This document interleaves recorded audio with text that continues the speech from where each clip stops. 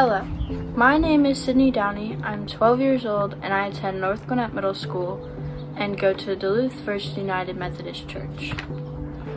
Today I will be doing my Lenten devotional video about judging others. The scripture I will be reading from today is Matthew chapter 7, verses 1 through 5. Do not judge so that you may not be judged. For with the judgment you make, you will be judged, and the measure you give will be the measure you get.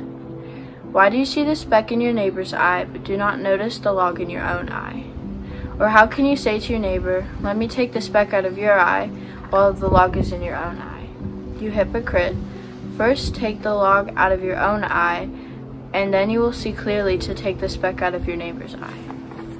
This scripture is essentially telling you to first fix yourself before suggesting others to fix themselves.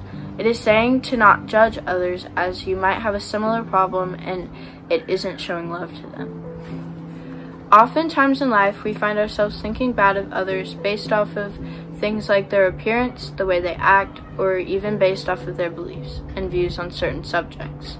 More times than not, people choose to assume first the worst in people, instead of believing in the good in people. I believe that people jump at the opportunity to judge others simply because it's easy.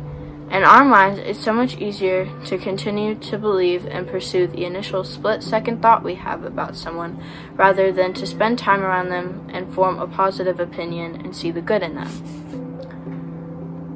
Plenty of people, myself included, sometimes feel that the judging is automatic and thus uncontrollable.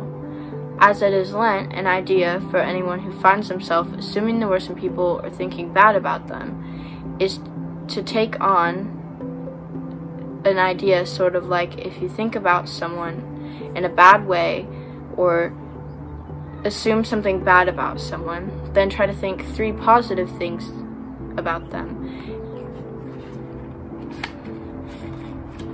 I pray that everyone who sees this video will ask God for forgiveness and start believing and seeing the good in friends, family, and even complete total strangers.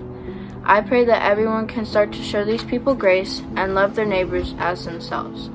Thank you for watching my Lenten devotional. Have a blessed Lent.